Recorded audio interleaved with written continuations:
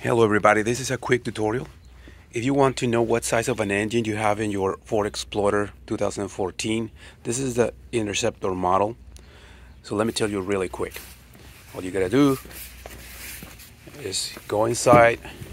It's not there or there, because I looked and I couldn't find it here.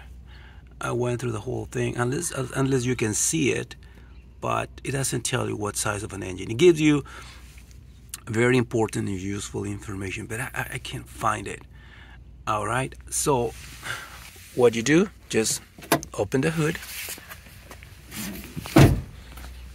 come to the front of it, lift it up. If you need to secure it, secure it.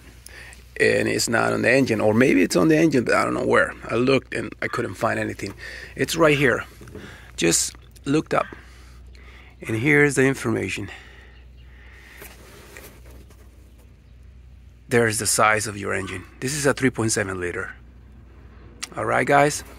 So I hope this information is useful to you, and support my channel by coming back, sharing, liking, commenting.